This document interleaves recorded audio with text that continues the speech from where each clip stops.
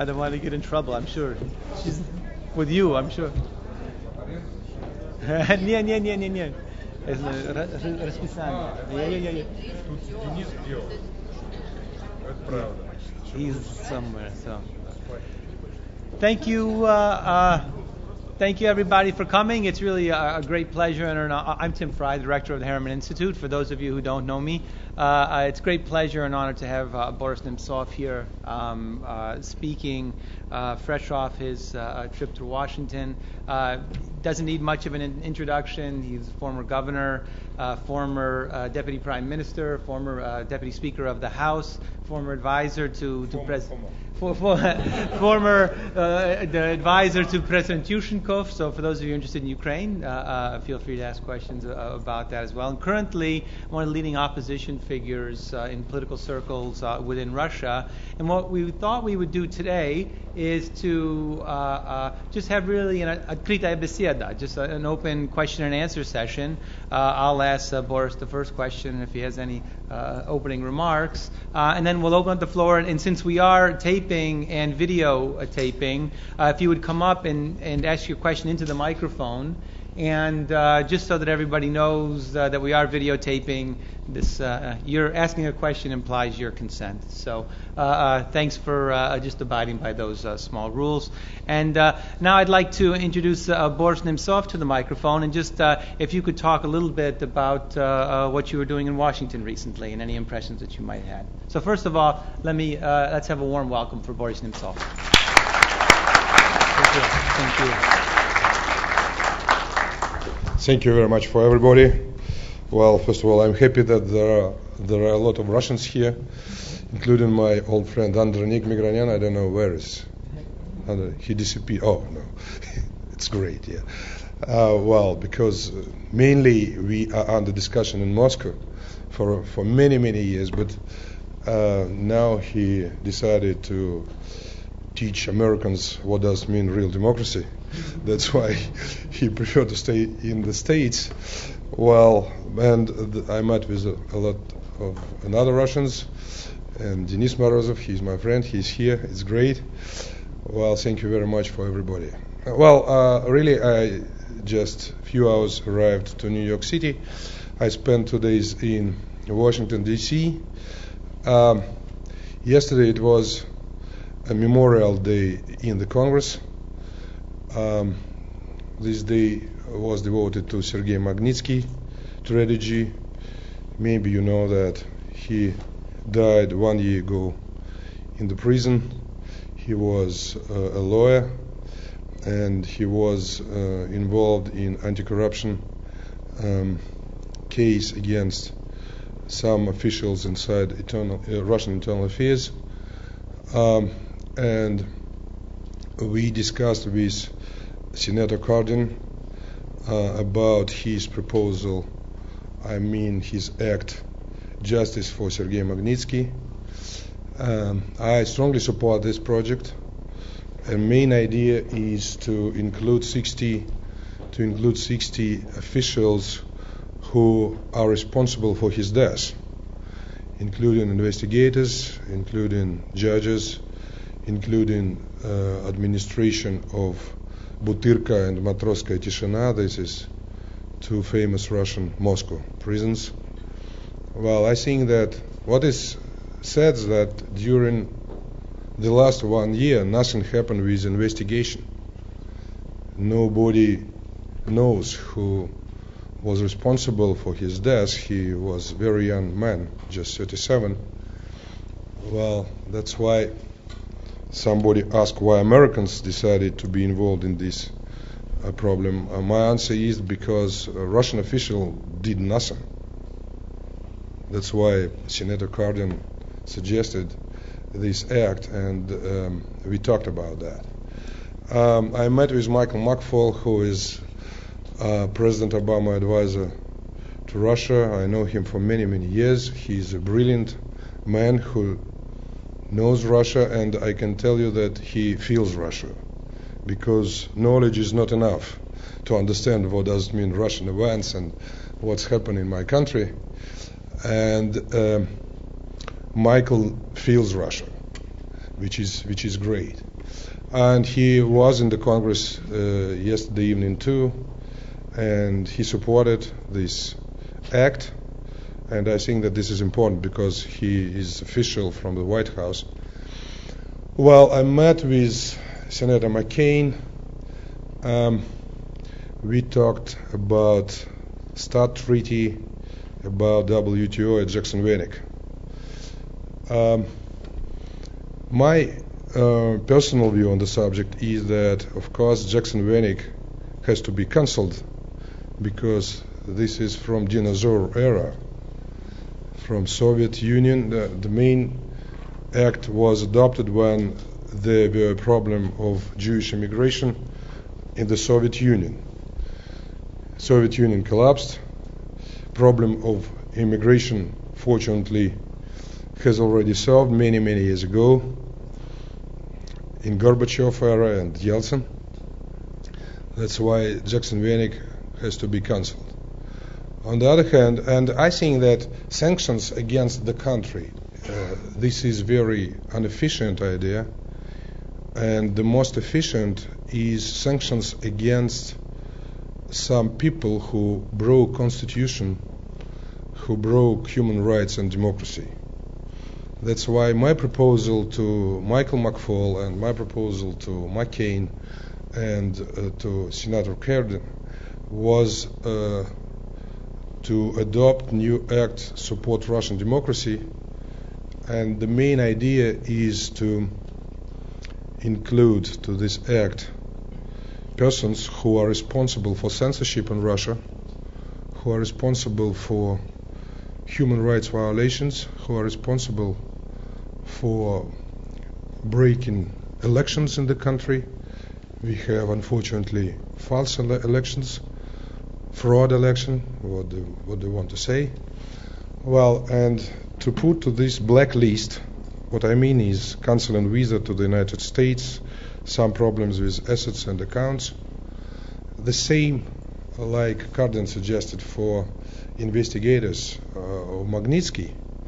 I think that, first of all, this is not against the country.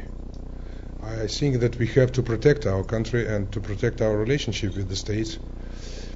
But this is against absolutely concrete persons who are responsible for dictatorship, who are responsible for corruption, who are responsible for breaking human rights. I think that this idea will be modern, and I hope that people in the Congress and in the American administration will think how to do it. Well, as far as START treaty is concerned, my idea that the best way for everybody is ratification, because ratification means reduction of weapons and means transparency and control. What is good news that McCain believes in that. Senator McCain from Republican part, he said that yes, we support an idea of ratification. I think that this is very good news, and I hope that new Congress will do this. As far as WTO, American administration supported Russia to be joined to WTO, which is very good. Well, and I think that joining Russia to WTO is what we need. Nevertheless, who is Mr. Putin? Authoritarian or not? Because liberalization of foreign trade is in the interest to Russian people and in the interest for global economy. On one side, secondly, membership in WTO means that it will be more transparent rules for custom administration, reduction of corruption, which is very important. And I want to tell you that it doesn't matter who is in Kremlin. I think that involvement Russia to the global economy is good. It's a good idea for strategic point of view, not for tactical point of view. I took part in the conference in Russian session. conference which was organized of Foreign Policy Initiative. This is new organization from Washington. Well, and I talked with American experts and Russian about what opposition in Russia should do in upcoming elections of 2011 and 2012. Good news is that, and unique, I think, that we agreed to organize coalition with 4 organizations, with Kastyanov movement, with Ryzhkov Republican Party, and with Milov, and Solidarity. I represent Solidarity. We signed an agreement about coalition in the middle of September, and now we are under preparation for the Congress, which will happen in December 13. We want to take part in the parliamentary elections and presidential. As far as presidential election is concerned, we understand all of the difficulties. I can tell you that there are 47 opportunities to reject candidate from the race, 47 according to Putin law. That's why, for example, you have to collect 2 million signatures to be registered, and if some signature made a mistake, it's enough to reject you from campaign. Well, this is very, very democratic Putin idea, which was implemented a few years ago. But anyway, our response is, first of all, to nominate the united opposition candidate. During the last 20 years, we talked about the united opposition candidate, and nothing happened because of ego, because of contradiction between leaders, because of I don't know what. But now, fortunately, maybe because of Putin and Putinism, now we came to the conclusion, and I believe that the united candidate from opposition side will be nominated in the Congress. Congress we want to organize in June next year, and it will be like primaries, but not American, of course, primaries. It will be Russian primaries. All of the group who are a member of coalition will take part in the Congress, equal amount of voters, plus human rights protesters, plus the most powerful and important people from Democratic side who are not a member of our organizations. I think that such and of course nomination will happen because of elections on this Congress, and I believe that this procedure is very important. And what is important that this procedure does not depend on Putin and the power, which is good. Well, as far as parliamentary election is concerned, according Putin-Surkov rules, just parties can take part in the elections. No coalition, no blocks, nothing. No movements. Well, to register party means to collect 45,000 members, and after that special guys will check all of the signatures. And I want to tell you that this checking is a very, very tricky thing. For example, in elections in the Moscow Duma, my signature, they said that this is fraud, my own signature. When I suggested them to resign, they asked, no, we have already made the decision. Well, and Mr. Yashin, who is my friend, a young guy, 27 years old, who is a member of Solidarity too, they said that 104% of signatures are false. 104%. When we ask how it's happened, they ask, it doesn't matter. Well, that's why anyway we have to do everything to be registered. And I want to tell you that if Putin and Surkov will reject our party, it means that this is not an election. Once again. Well, because election without opposition, this is not an election. I understand that they built a one-party system, and we are in the absolutely typical corrupted police state. We understand that. But on the other hand, we have no choice. We have to fight. We don't want to immigrate even to such brilliant city like New York. Well, that's why the only way for us is to fight in upcoming elections, 2011 and 2012. Well, and last maybe point, you know that Speaker of the State Duma, Mr. Gryzlov, who is a member of Putin Party, the United Russia, said that the parliament is not a place for discussion. He is a speaker, right? I want to tell you that not only the parliament is not a place for discussion, but even Putin's Russia is not a place for discussion.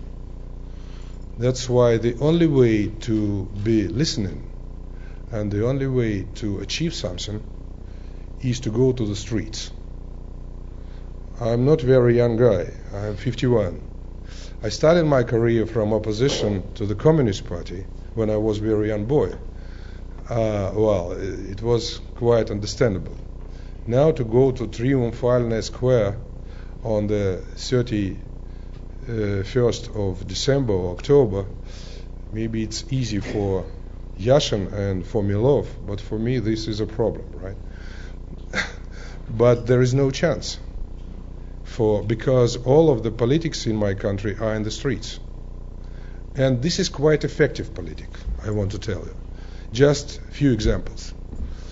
We organized Kaliningrad rally against corrupted Governor Boris, is his name. And 12,000 of demonstrators took part in this rally in the end of January this year. And finally, after 6 months, he was fired by the President Medvedev.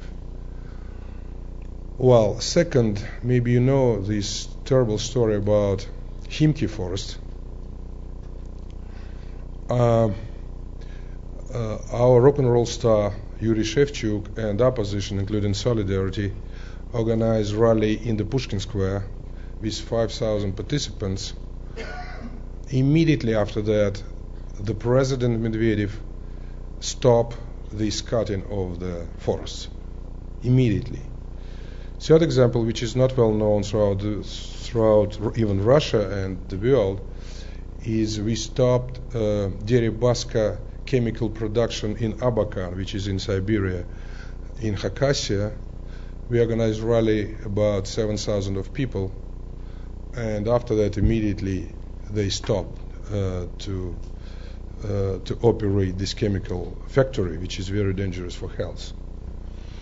That's why street policy is what we can do, and which is very efficient. I can tell you that maybe a few years ago it was difficult even to imagine that, for example, 5,000 of people will be in the street, in Moscow first of all. But now it's quite realistic, because step by step Russian people recognize what does it mean Putin, what does it mean Putinism, etc. People understand that this is corrupted state, and his very close friends became billionaires immediately after he became the president. We describe this in our very well known in Russia, maybe known somebody in New York City, book which is Putin Itogi 10 лет. This is 1 million copies. We distributed it mainly in Russia, just few in New York City. Well, and we describe what's happening in corruption, not in the level of hospitals, on kindergartens. There are such kind of low-level corruption, huge. But we describe what's happened, for example, with Mr. Kovalchuk, who is very close to Putin, and who started his career from very small St. Petersburg bank. Now he controls $60 billion of Gazprom assets, including the second bank of Russia, Gazprom Bank, including the most powerful pension fund, Gaz Fund, including insurance companies, Sogas, etc. These assets disappeared from Gazprom without any investigation and any explanation. Another example is his purchase of Judo, brothers Rothenbergs. This is new generation of oligarchs. Well, they were great purchase maybe, but now they are a biggest supplier of pipeline to Gazprom. They control all of the construction businesses around Gazprom, and they are responsible for private construction of the road Moscow-St. Petersburg, and they are involved in the scandal in Khimki. These two brothers are in the list of billionaires officially, like Kovalchuk, right? And the last example, which is great, is Timchenko. He was very small trader of oil when Putin was a deputy mayor of St. Petersburg. Even in '99, he published his declaration. He immigrated from Russia to Finland and published declaration in Finland. His declaration was $500,000. In 2005, he appeared in Forbes magazine with $3 billion, and he controls more than 35% of oil export from Russia, being a citizen of Finland and have apartments in Geneva. Well, his achievement is that he is Putin friend. Well, he decided to go to the Russian court to discuss our description in this book. I am very happy about that, because it will be the first case in the modern history when corruption around Putin will be under court discussion in Russia. You know what does it mean Russian court, Basmanное правосудие, what's happened with Khodorkovsky, etc. But we do everything to make it publicly and to explain people what does it mean real Putin and Putinism, and what is perspective for Russia if he will be once again in Kremlin office. Well, I think that our activity will increase. First of all, I mean rally demonstrators, because upcoming elections are important and important for Russian future. The most important question is what's happened in 2012. That's why to sit still and do nothing. Maybe in New York City this is a good idea. In Moscow, no. Thanks a lot. Thank you.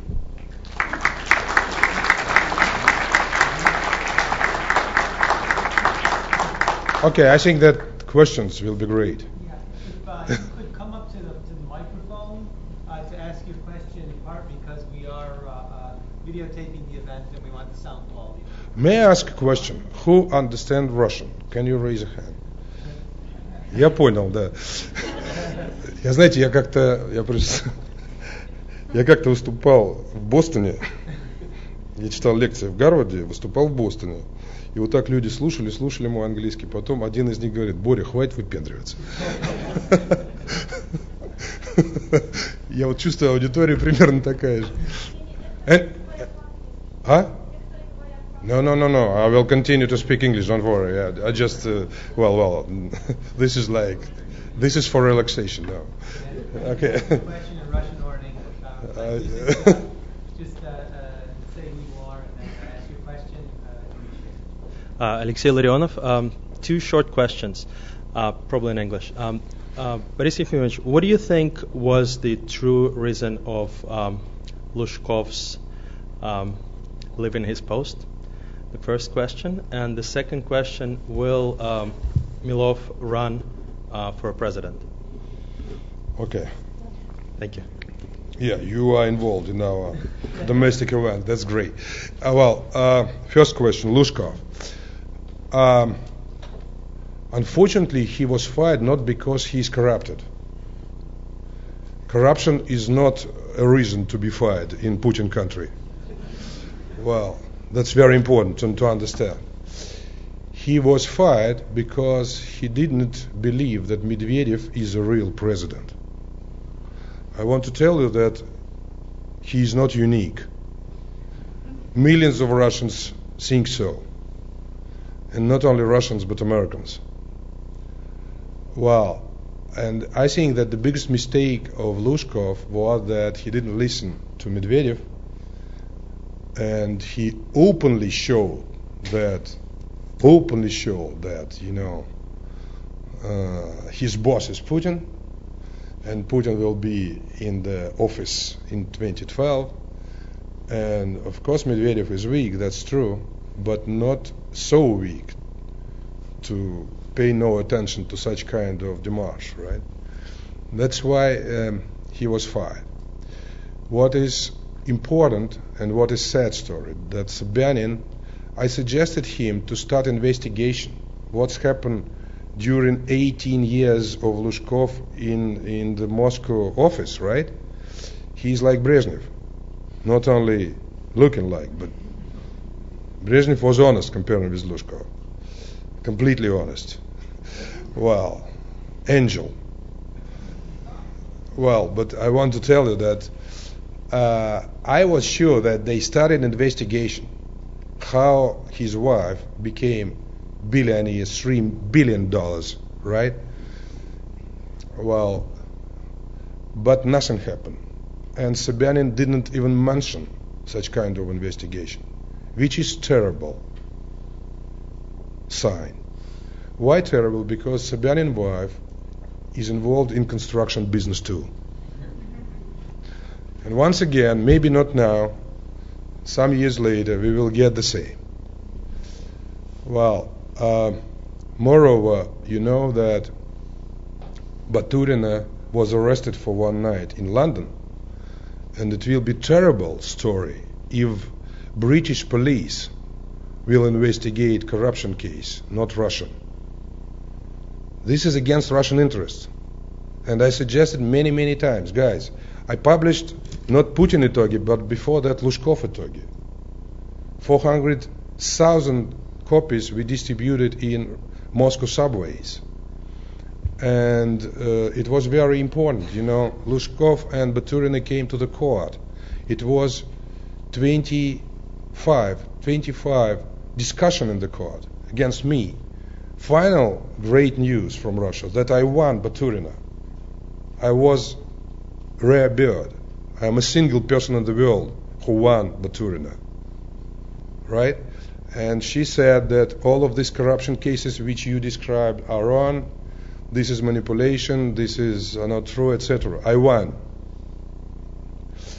As far as Lushkov, Nemtsov discussion is concerned, now we are in Strasbourg. Unfortunately, bureaucracy in Strasbourg is even higher than in Russia, and we have to wait. But I'm sure that if Lushkov will be okay, I will win once again.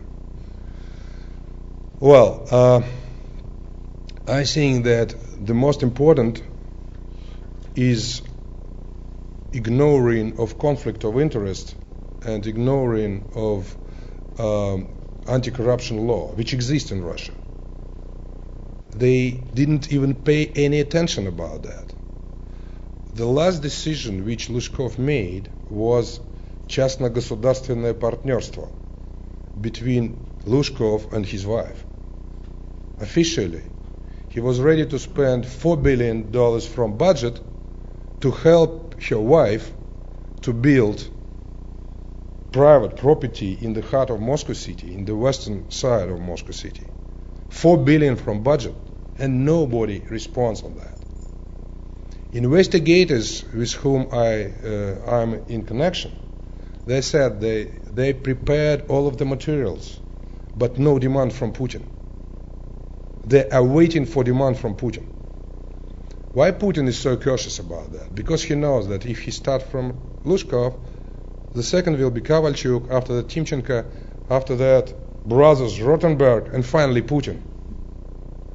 That's why to cover all of this corruption is a principle of Putin, because corruption and Putinism is the same. This is absolutely this. This is definition. If you are talking about Putinism, you are talking about corruption. And the main goal of existing bureaucrats in Russia is to steal money. That's why I suggested this act to protect democracy in Russia and try to to arrest assets. This is very painful for corrupted bureaucracy. For Stalin bureaucracy, it's nothing. They were not corrupted. For Putin bureaucracy, this is everything. Because the main dream is to go to the south of France or to Mr. Abramovich to London, Chelsea, whatever, maybe some boats, private planes, some stores in Paris or in Milan or in London. This is the main goal of existing bureaucrats. Secondly, about Milov, my friend. First of all, he's my co-author, right? Well, and he's really very young, very strong guy, modern. He started his political career less than 3 years ago. Well, from our first report, Putin Itogi. Well, now he's a leader of democratic choice of Russia, right? He was nominated from his movement a few days ago, but this is not nomination to the candidate, but this is nomination to candidate to be candidate. Well, because he decided to take part in our primaries, which I described before. In the Congress in June, he will take part. That's great news, It will be competition. Competition is what we need.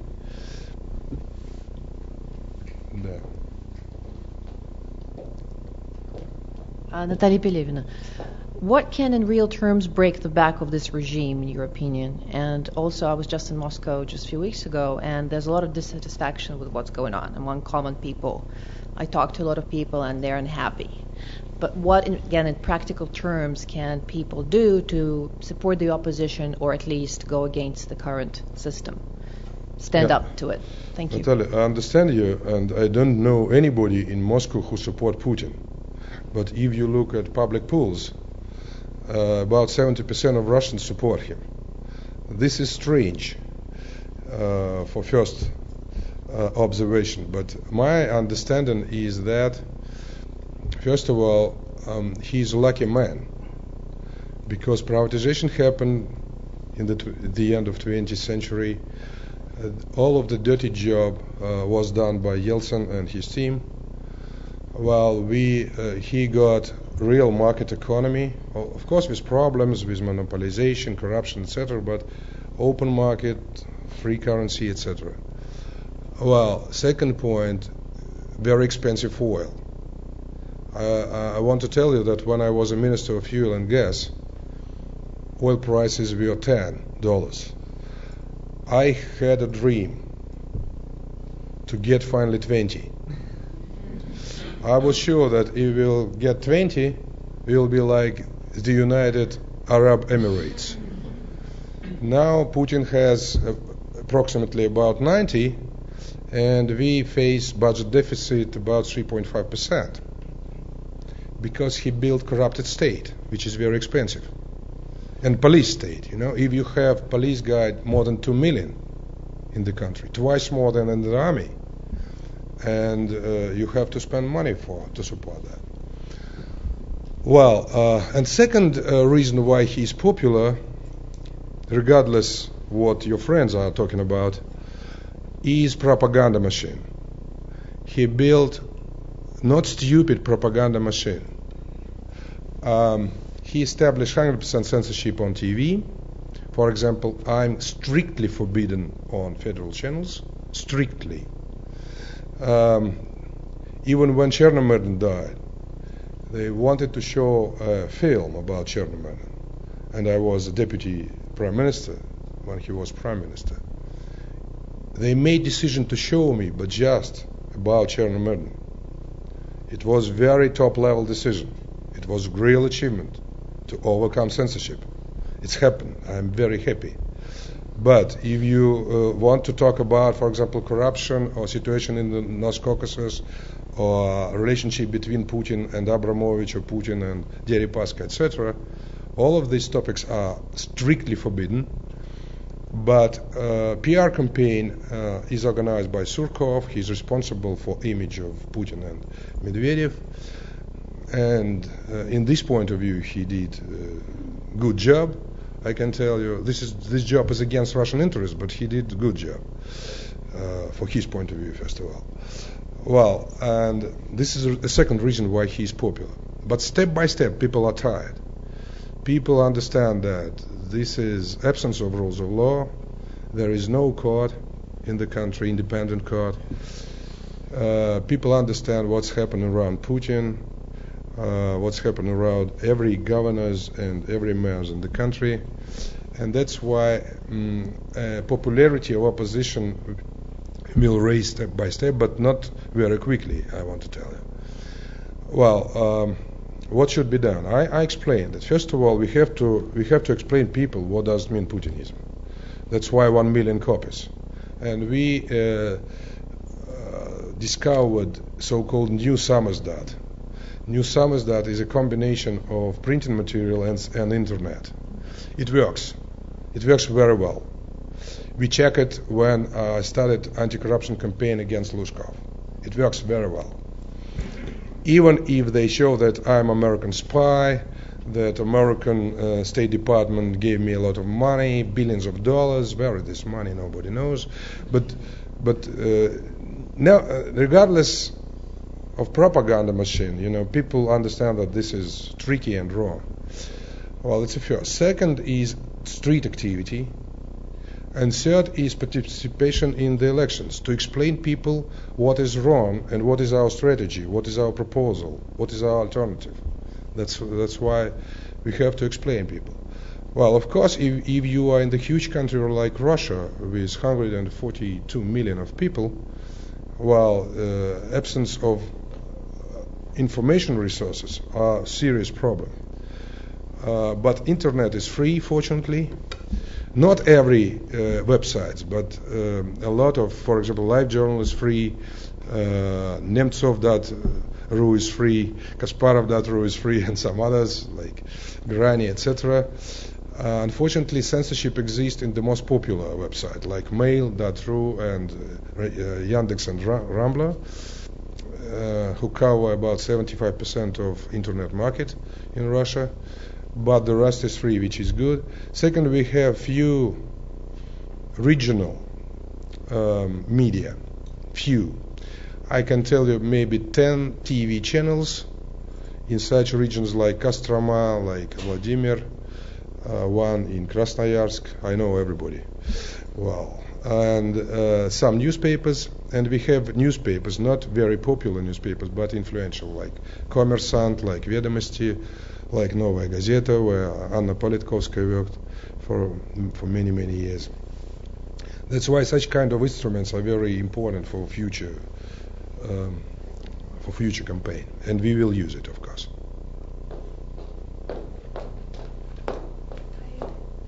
Maria Golovanevska, Open Society Institute. I have two questions. So I want to speak to your point about street protests and the power of them, and I completely agree. And as you may or may not know, Russia right now is experiencing severe interruptions in HIV treatment, and HIV activists all over Russia have taken to the streets, and this has happened in Kaliningrad and Kazan and St. Petersburg and Moscow. And HIV activists in Moscow, for example, have chained themselves to the Ministry of Health and Social Development, and the Ministry of Health continues to ignore the problem. So my question is, what do you think needs to happen in order for the Ministry of Health and Social Development to acknowledge the problem and to address it? Or is the only way to solve this basically is to go directly to the president? And my second question is about the Transneft corruption scandal, which broke out yesterday. Considering the magnitude... Where is Navalny? He knows better. Yeah, I know, but considering the magnitude and the scope, do you think the government's going to be able to ignore that? Thanks. Well, HIV problem is really very serious in Russia, and in every modern country there are special health programs for them, for such kind of people. And we have in Russia too. But I think that the only way is mass protest. If you organize demonstration with few guys, 3, 5, nobody cares about that. If you collect, for example, 500, it will be a real problem for them. And plus you need press, internet, maybe some representative from independent media like Novaya Gazeta, etc. Right? That's very important, very, very crucial. The second opportunity is to go maybe to Mr. Fedotov. Do you know Mr. Fedotov?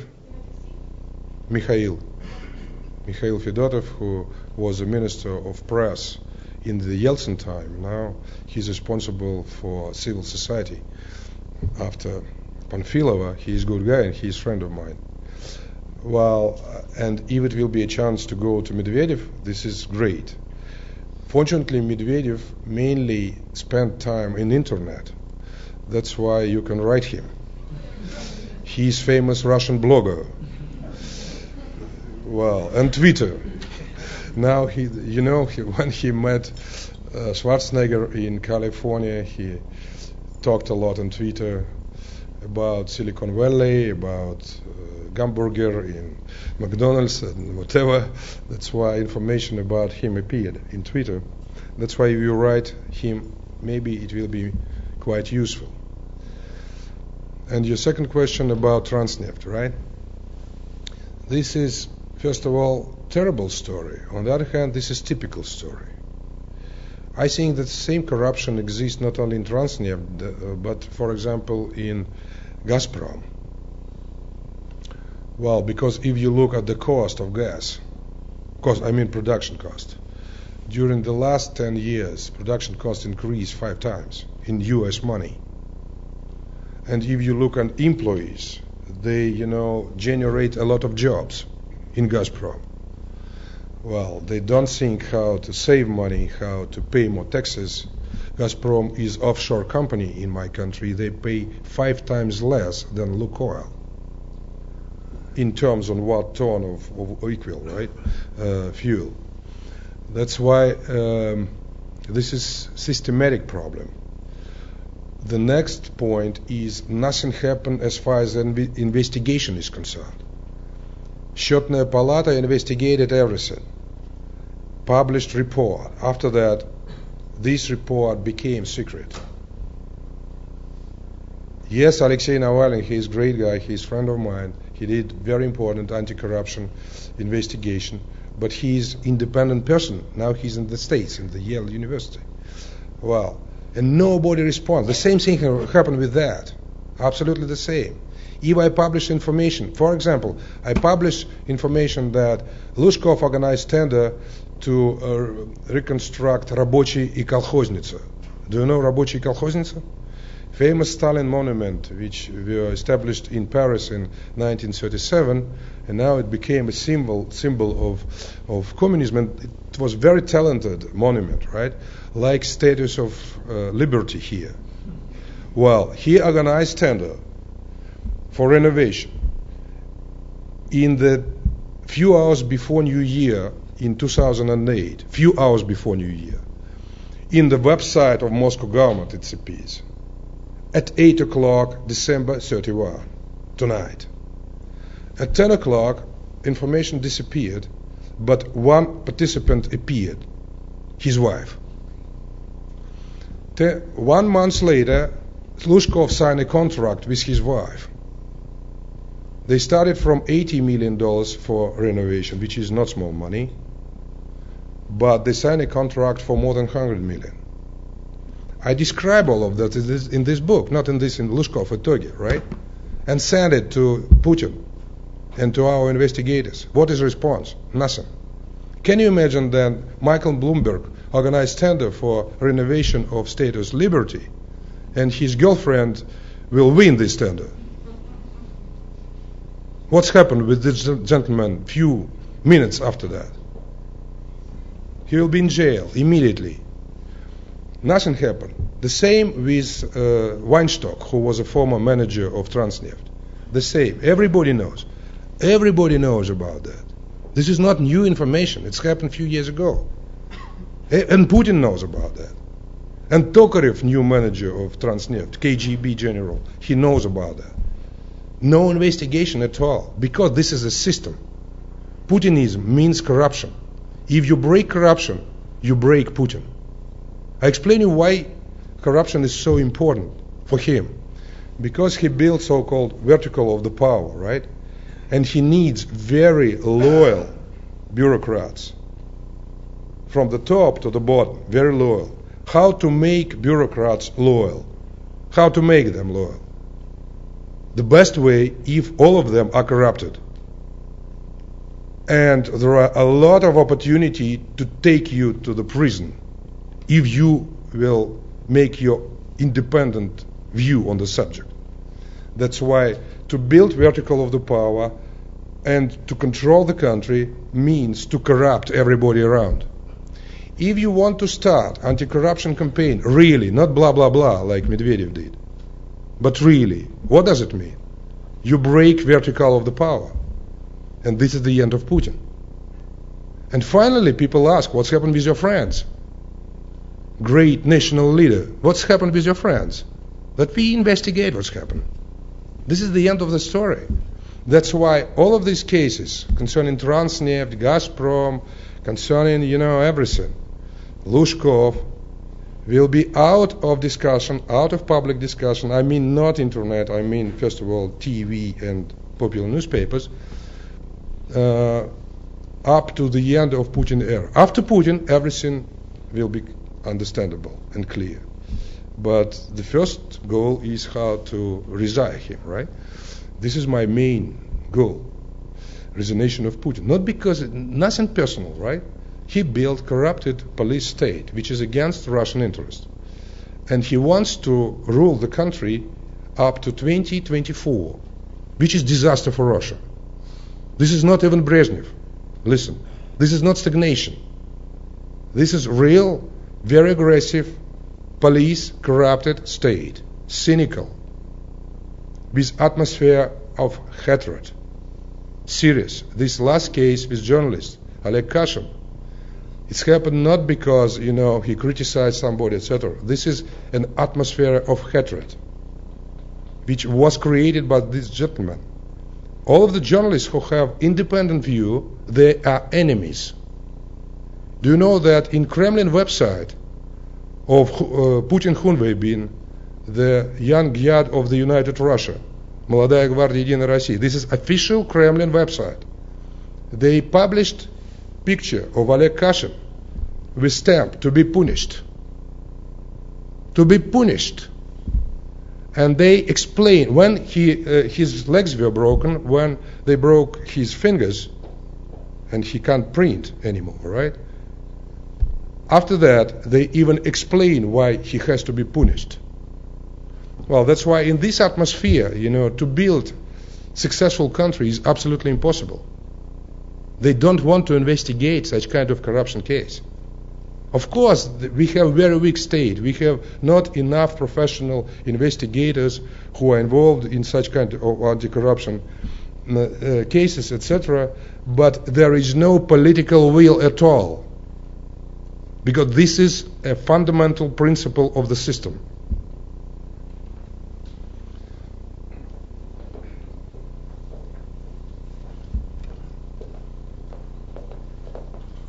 Thank you very much. You are an expert on Ukraine. You have been advisor to President Yushchenko, and I would like to know how you assess the developments in Ukraine, how you see the future of Ukrainian-Russian relations. And a short comment. Some observers say that the honeymoon in bilateral relationship is nearing its end, and they see the manifestation of that latest clip shown on 31st October on first channel of Russian TV with severe criticism of President Yanukovych. Prime time. I know. I know about this clip, yeah. Okay, so it's just at the same time the expectations of Russia from President Yanukovych have not been realized. In fact, no custom union, no merger of Naftogaz and Gazprom, and some other developments. So in general, are you optimistic about Ukraine? And what is your vision of Ukrainian-Russian relationship for the future? Thank you. Thank you. First of all, I like Ukraine very much. This is really great nation, great people. I spent absolutely excited time during Orange Revolution. Well, and I protected not Yushchenko and Tymoshenko, but freedom and democracy in Ukraine. I want to tell you that I am a Russian patriot, not Ukrainian, and I'm a Russian citizen. But I believe that success of democratic Ukraine means a success of Russia, and show that Russia can do the same, because Ukrainian society is very close to us culturally, historically, and we have real great economic relationship with each other. That's why I was very optimistic in 2004, and I believe that they move not immediately, but step by step to the right direction.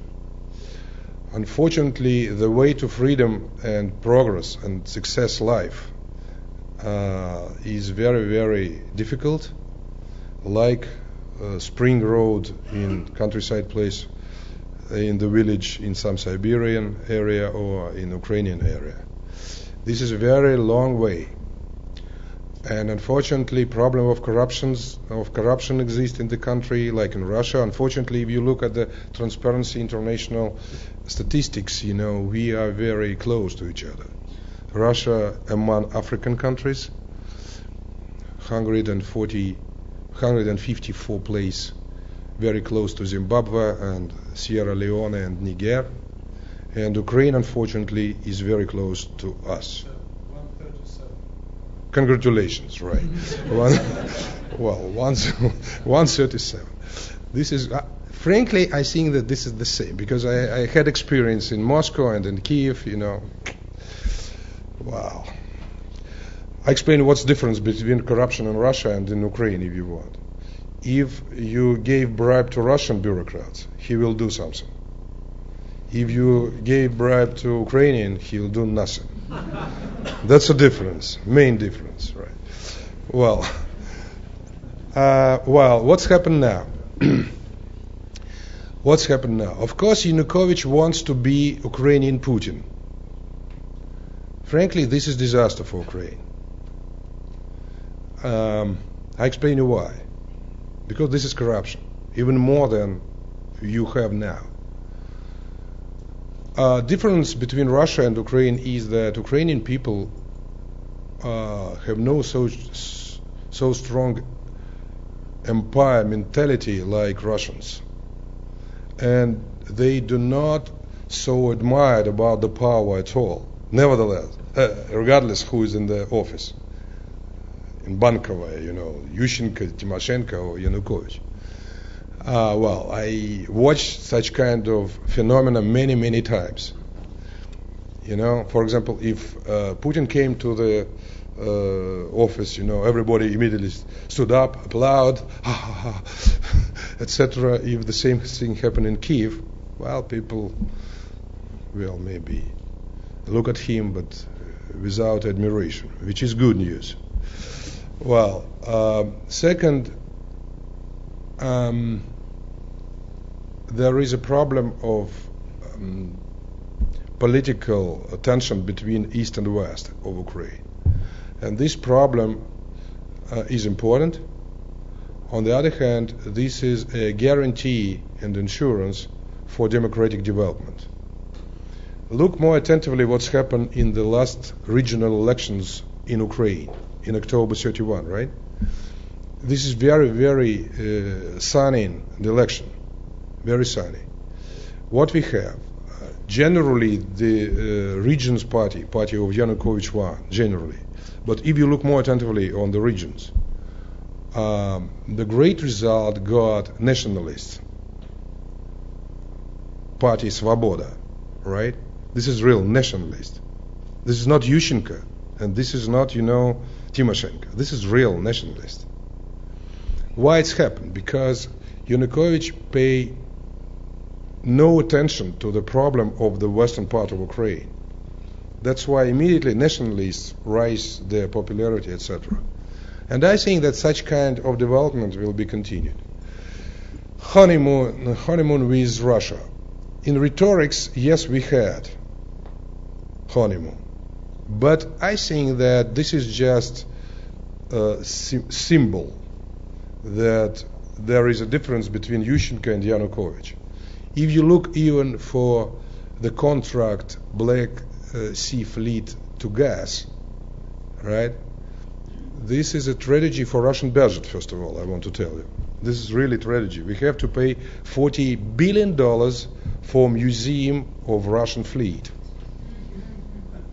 $40 billion, $4 billion per year, right? If you compare this amount of money with Okinawa Navy base, which is the hugest Navy base in the world, Americans pay $800 million. Not for museum, for very important strategic base, right? We pay $4 billion for Black Sea Fleet. This fleet will never use against NATO, of course, because of Bosphor. Bosphor is under control of Turkey. That's why the only opportunity is to use this fleet against Georgia. Right? Are we ready to pay $4 billion to fight with superpower Georgia? Are we ready? Well, it was a successful story in Putin TV, that's true. But I think that this is a victory of Yanukovych. I know that it was scandal in Rada, it was like football funds, they use fired, etc. But Yanukovych won. And now he faced a lot of economic problems. First of all, budget deficit, huge. And he signed an agreement with IMF, and he promised IMF officials that he increase pension age. I want to tell you that to increase pension age means to finish your career in our countries. Well, that's why his popularity dropped down, and I think that it will be continued. Second, he reduced prices for gas because of this Black Sea contract. But 6 months later, he increased communal tariffs 50%. Ukrainian people were shocked. They asked, look, you promised us that everything will be great, but what's happened now? Well, as far as the relationship is concerned, Putin wants to establish control on some sectors of Ukrainian economy. I'm for investment, for Russian investment to Ukraine. I supported that very much. I think that this is great, but not Putin investment, private investment.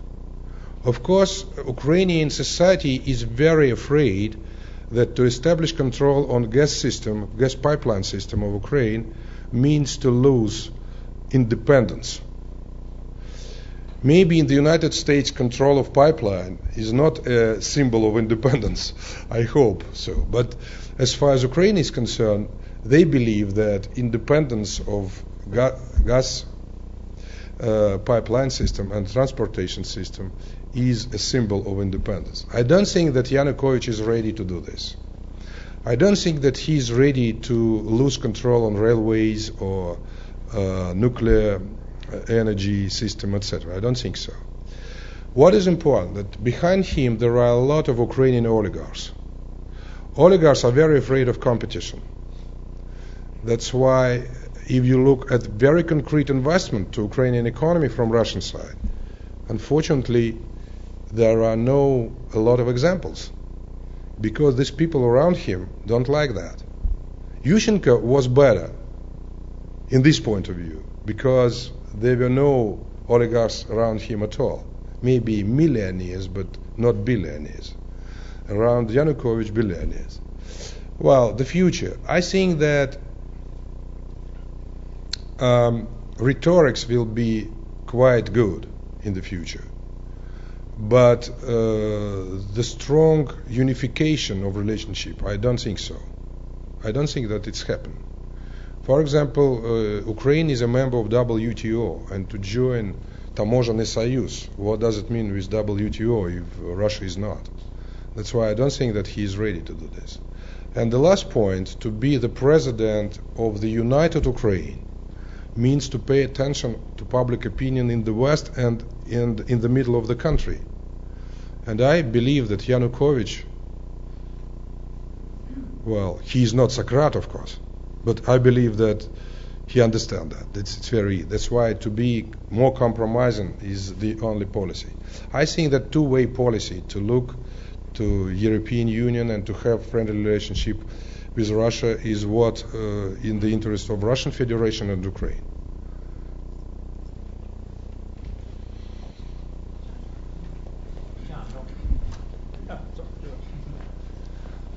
John Reuter, I'm a postdoc at the Harriman Institute.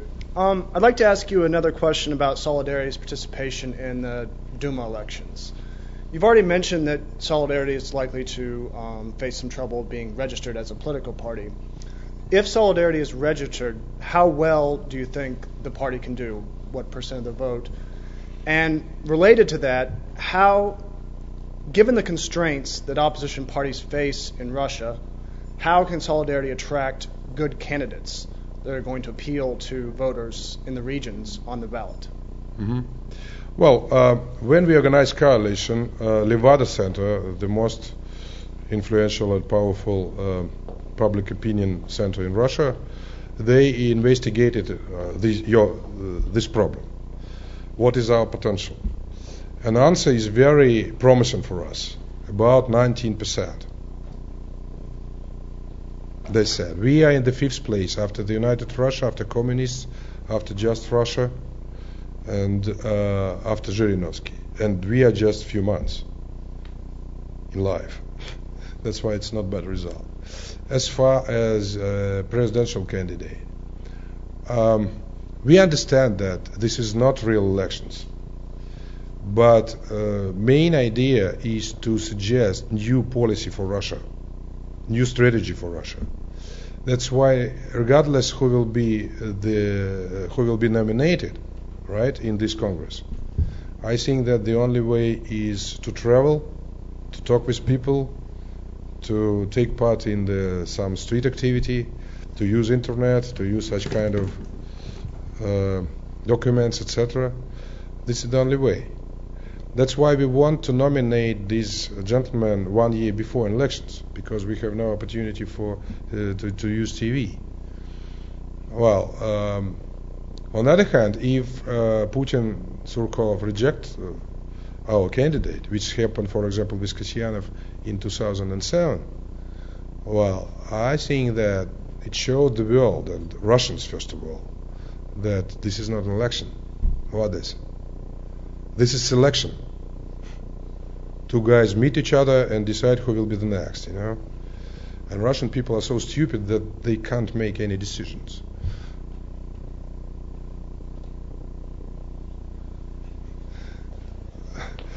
Andronik, when I'm talking about stupid Russian people, I don't think first of all about you, and secondly about Russian people. This is a view of Putin and Medvedev. My name is Dmitry Virovits. Boris Nemtsov, it's a very close question to just you partially answer it, but let's pretend you guys, 4 of you, will win the election. Okay, how are you going to manage between 4 of you, this power? 4 of you, pretty popular and strong personalities. How you think you can? Well, we agreed with each other that regardless who will win, the rest will be a member of the team. This is really great news. Member of the team, right? To be in the same team, to promote our ideas together, to help each other, etc. This is a part of our agreement. This is important. Because mainly what's happened with Democrats, if somebody became a candidate, the rest think, no, forget about him. He's terrible. Well, that's why now we decided to change.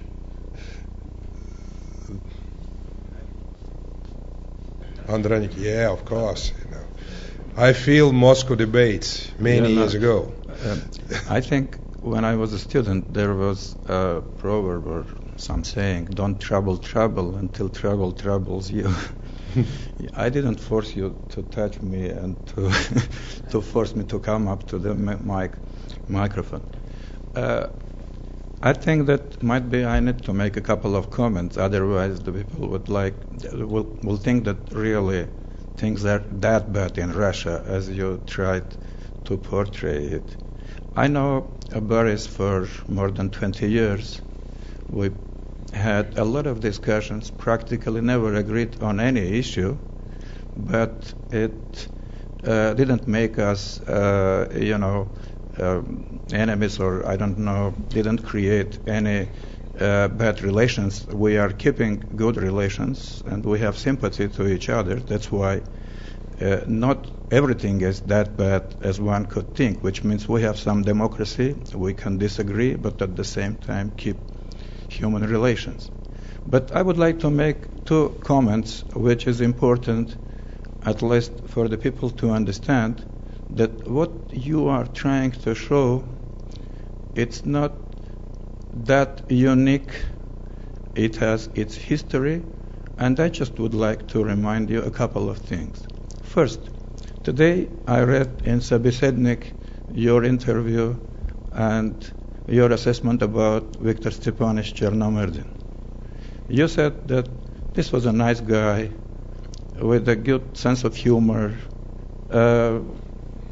with a good will, and all these kind of things. But, it depends what is your personal attitude towards the person. You could take another, I would like to remind you, another thing concerning this guy. In 93 or 94, newspaper Izvestia published, reprinted from Forbes, his assets and his wealth, which was at that time $4 billion. After that, Chernomyrdin called to Oleg Perov.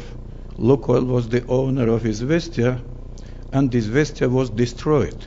Galimbievsky with his team, Latis and others, all these liberals, they were kicked out because they dared to mention that state employee, never being in business, had $4 billion amount of wealth, which means the corruption goes back to the period when just the process of privatization started in Russia, which means the biggest corrupted person was the prime minister, and you served as his deputy in government. Second, Boris, the most scandalous auction where trillions, or at least multi-billion property of state gave away for nothing, and all these billionaires and oligarchs emerged.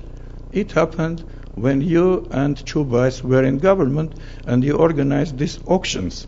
And for nothing, these people became billionaires, which means nothing new under the sun, Corruption was under Yeltsin, under Chernomyrdin, under your government, and you are trying to show, this is for the sake of justice. I just wanted to show that we know the history. You can't say that from Putin started everything. Nobody knew the name of Putin when all these oligarchs, all this corruption, an enormous amount of corruption flourished in our country. Great. And a lot of journalists were killed. And first guy who was killed from Moskovsky Komsomolets, I just forgot his name, which means, for the sake of justice, again, I wanted to say that this is nothing new, and that's why your attempt to show that Putin and corruption are equal proves that really, though you said that nothing personal, it is very personal for you, Boris. And this is your weakest point.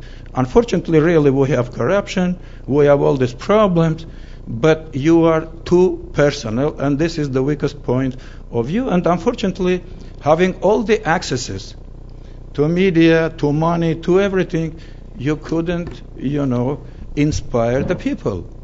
And it's good that you are in Russian politics, but this is very marginal part of Russian politics, but even being very marginal, you must be there. We need you in Russian politics. Thank you. Thank you.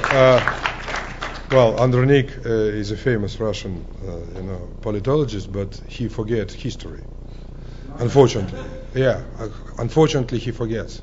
I want to tell you, Andronik, I was a governor from 91 up to 97, and I became a member of the government in March 97. Loans for shares privatization, which you mentioned, stopped in 96. That's why in 97 there were just one auction for Svyazhinvest, just one, which was absolutely transparent, absolutely honest, with huge scandal with Berezovsky, with huge scandal with Gusinsky, but we won, and we organized, and it was my achievement, first of all, because my main idea to Yeltsin, when he invited me to be a first deputy prime minister, he asked me, do you have a program, what should be done? Our response, yes. We have to nationalize Kremlin, Mr. President, because Kremlin was privatized. And I don't want to work in the country of bandit capitalism. It was my sentence. Maybe you remember about that. That's why when you mention that I was involved in loans for shares privatization, this is lie. It's the first point. No. It's a first. This is lie. Second point, as far as Chernomyrdin is concerned. Yes, information about his billions of dollars appeared at that time. That's true. But I want to tell you that when we published with Milov our report, Putin and Gazprom, maybe you know about that, report named Putin and Gazprom, we founded shares which disappeared in Chernomyrdin time. These shares are in the hand of Kovalchuk.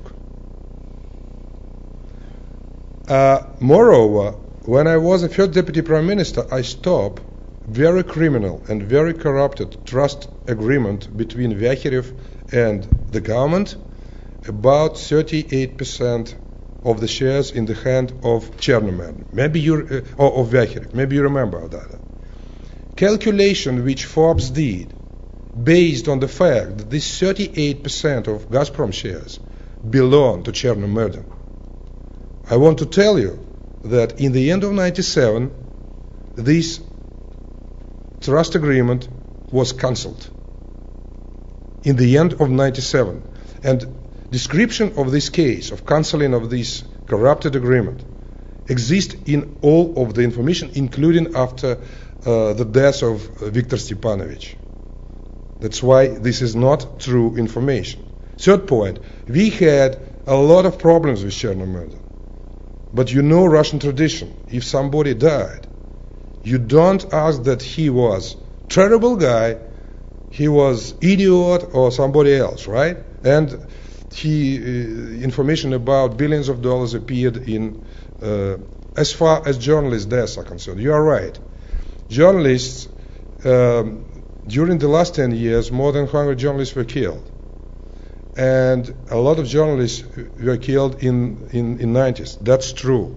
But there is a little difference. I explain you.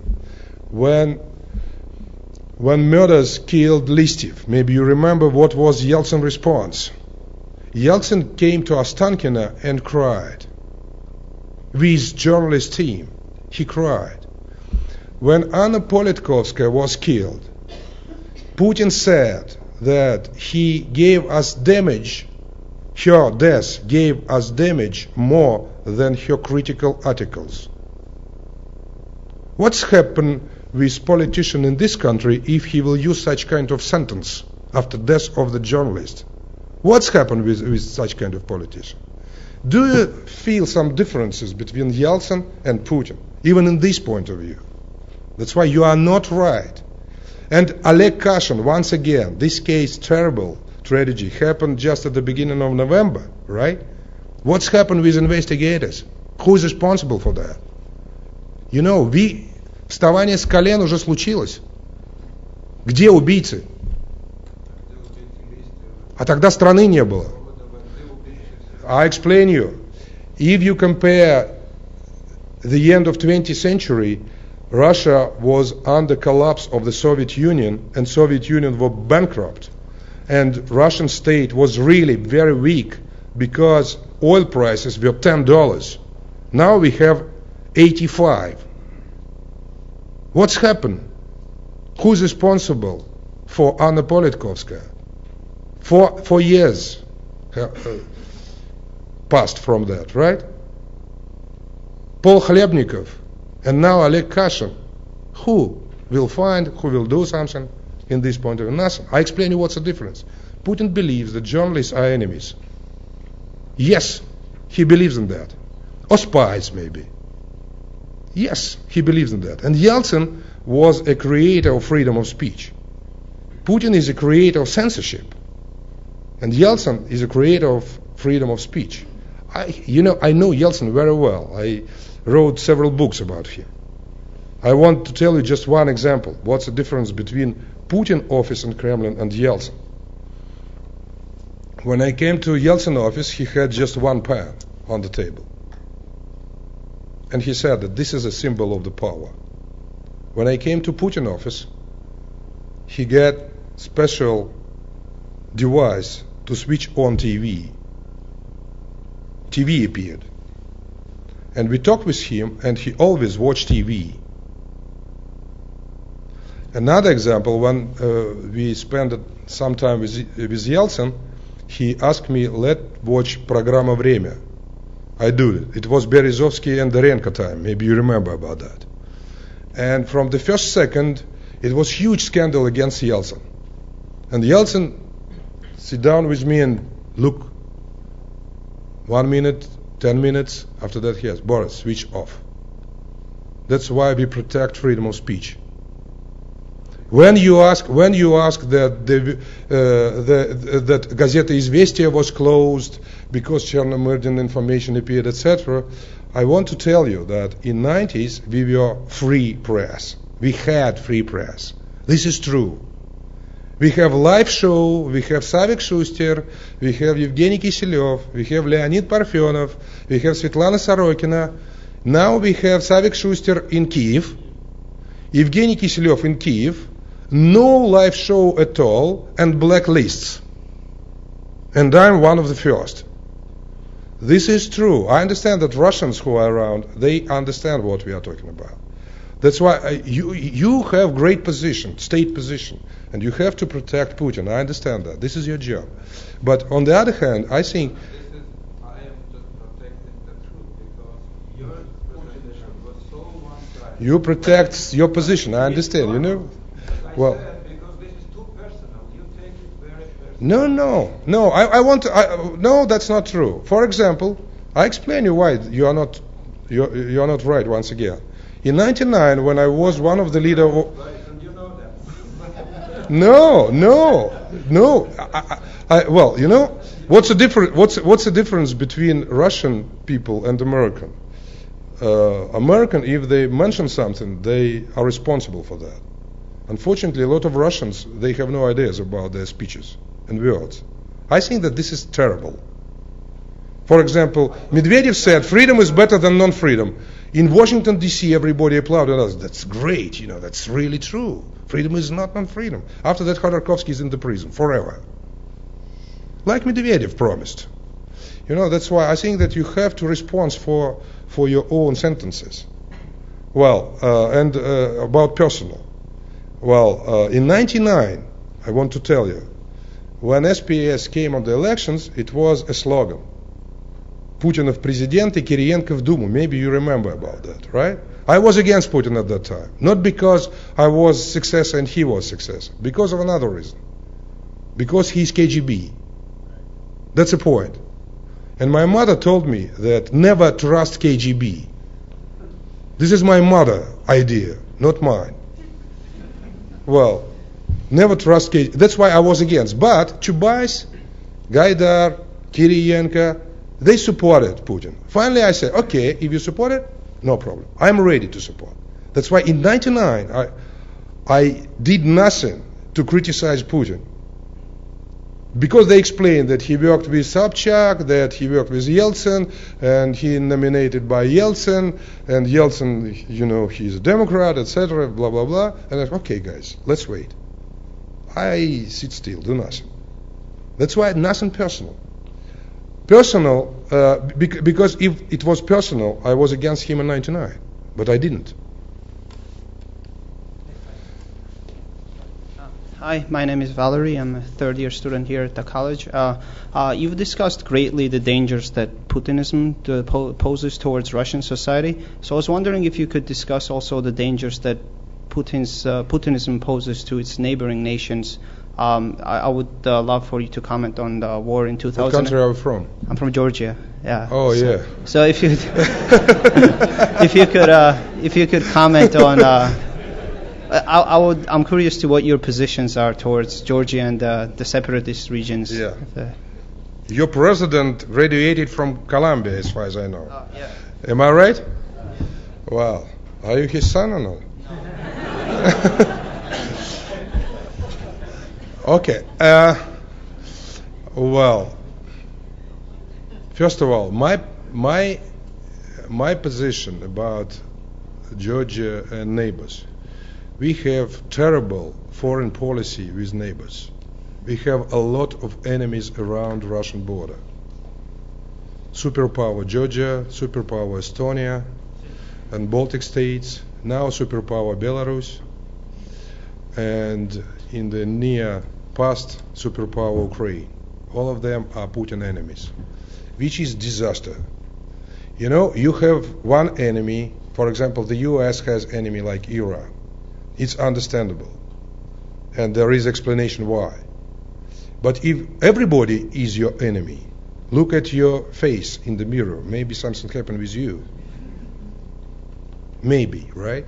It's a first general understanding as far as Georgian problems are concerned. I don't think that your president is angel. I think that sometimes he looks like Putin. Maybe better, a little, but like. Well, if you look at the war situation in 2008, I think that both were responsible for that, including Mikhail Nikolaevich. Second, I think that recognition of Ossetia and Abkhazia is great Russian mistake. Because of domestic reasons, I want to tell you what I'm thinking about that. We have problem of separatism in Russia, huge problem.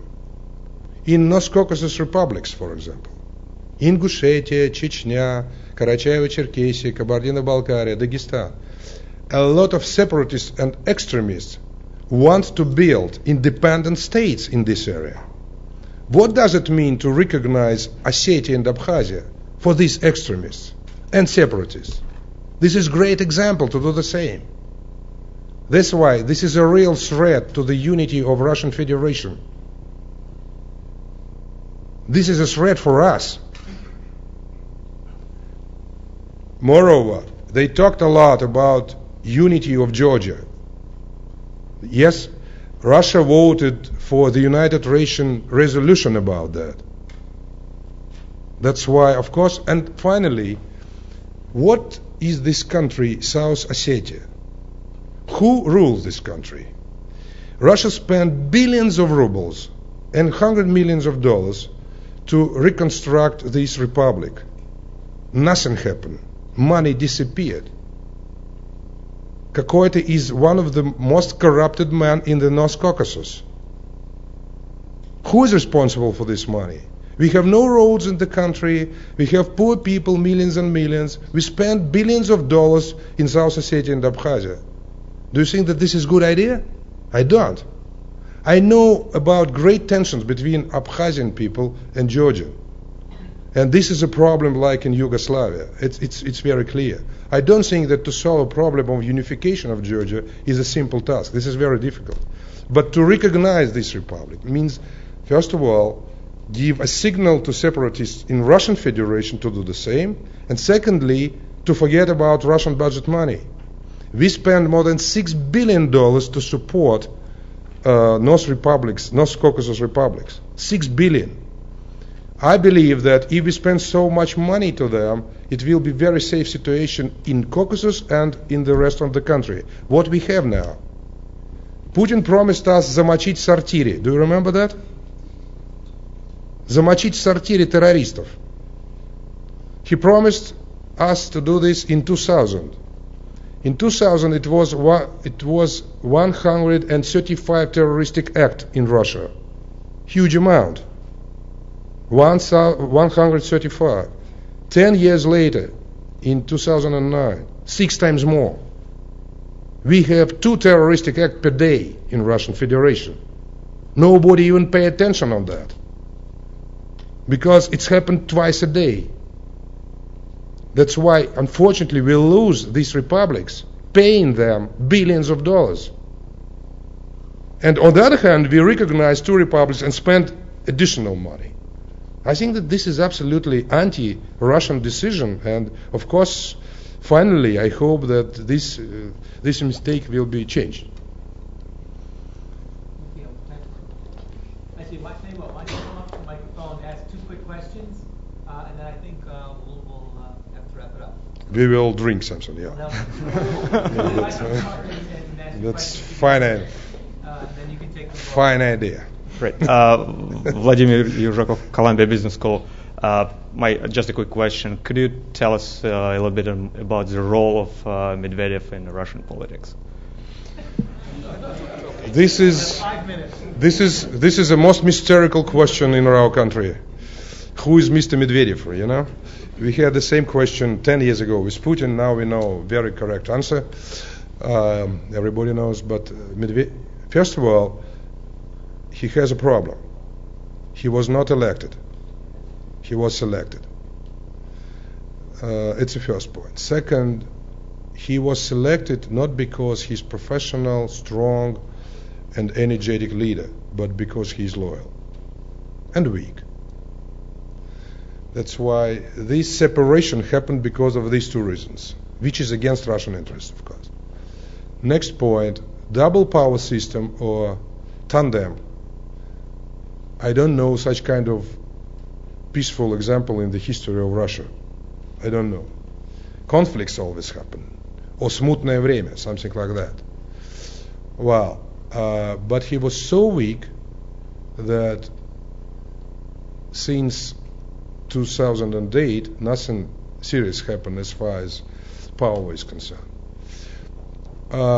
If you ask me this question, for example, 2 years ago, I respond that he has no chance to be in the office after 2012.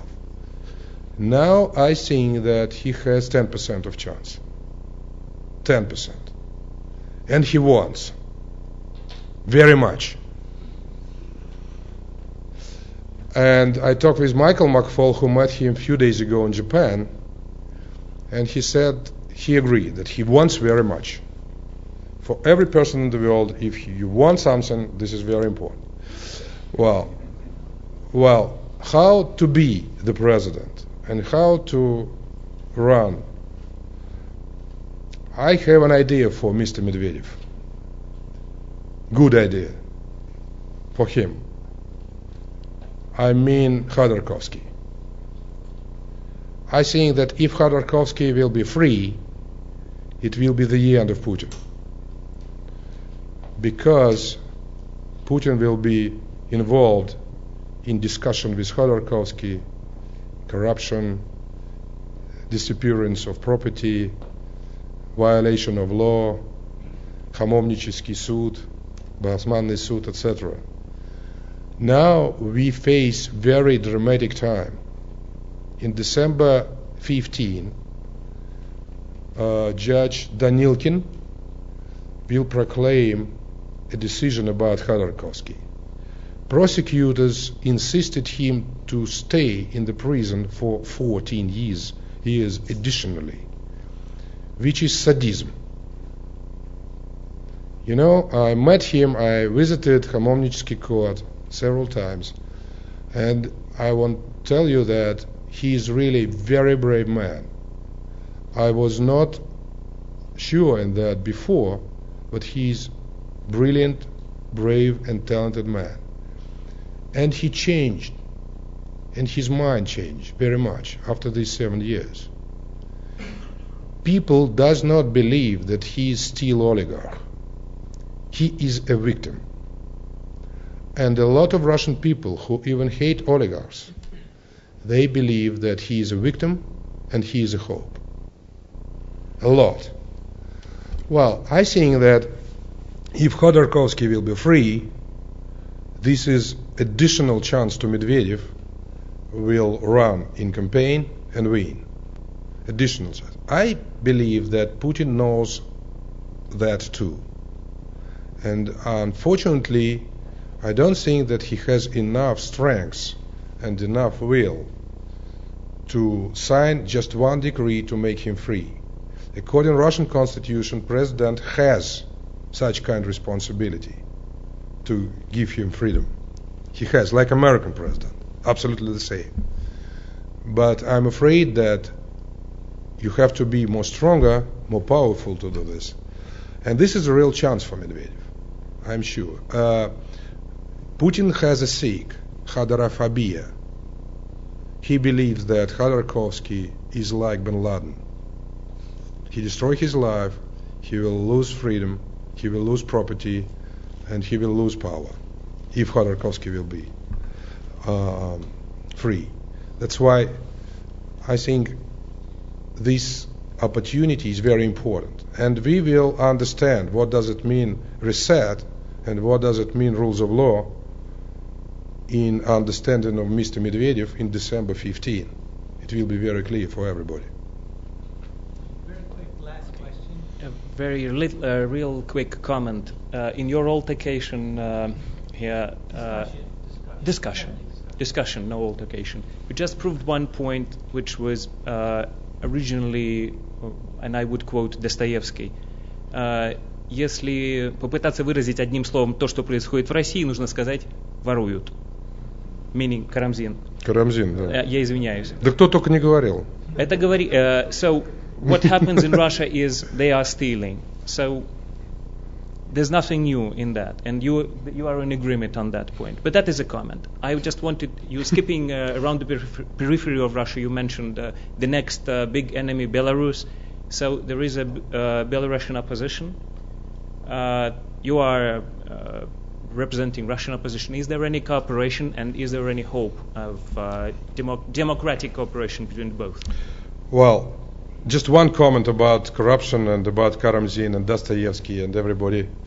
Well, now we have absolutely we can compare, right? Situation in, for example, in our time and 10 years ago. Looking at Transparency International, Russia was in the 85th place in the end of 20th century. Now we are in the 154. Worse and worse. Trend is important. Trend is decline. That's important. And the reason why it's happened, because of censorship, because of very close elite, without any competition, because the one-party system, in fact, no competition, big absence of election, and of course in this situation, in this closed society, corruption arises. Nevertheless, regardless what you want to do. Belarus. I think that, first of all, Putin and Lukashenko are brothers.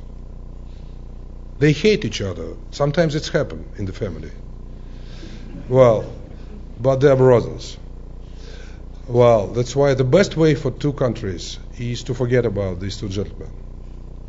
Second point, I have great relationship with Belarus opposition, with Anatoly Lebedko, for example, from the United Civil Party. Problem of Belarus opposition is dispersion, and opposition is split. That's why there are a lot of candidates in upcoming elections in December. That's why Lukashenko, of course, he will lose popularity, and which is good. But to have a real strong opposition candidate, you have to choose one. They didn't. They talked a lot about that, but they didn't. I think that this is a tragedy. And frankly, Belarus perspective looks much more, I can say, better than Ukrainian and Russian.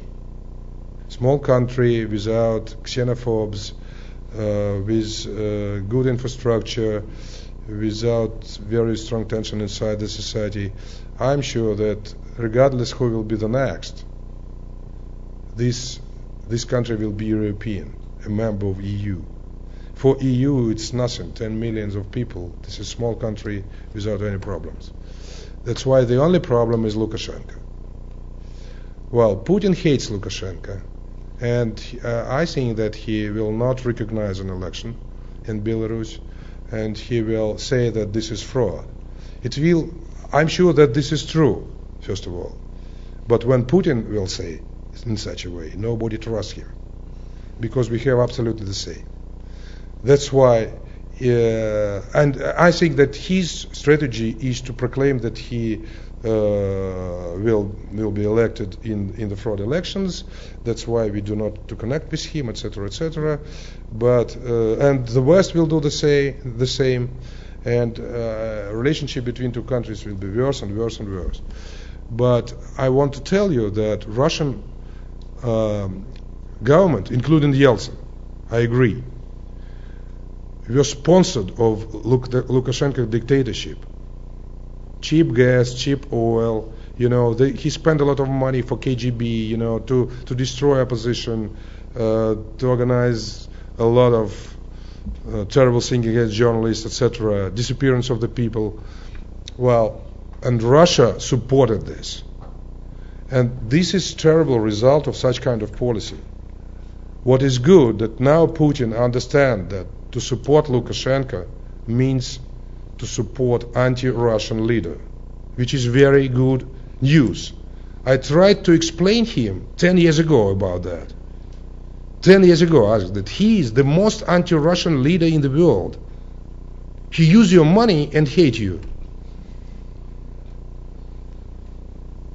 Well, that's why I think that this election campaign is a problem for Belarus opposition, but I hope that maybe next will be better. I don't want to, sir, we really have to... we have to disappear. Yeah, we should wrap up. First, I want to thank the Institute for Modern Russia for helping sponsor the event. I want to thank everybody for coming. We had a great turnout, and I especially want to thank Boris Nemtsov for giving such an enlightening talk on contemporary issues in Russia. So please join me in giving a big round of applause. Thank you. Thank you, sir.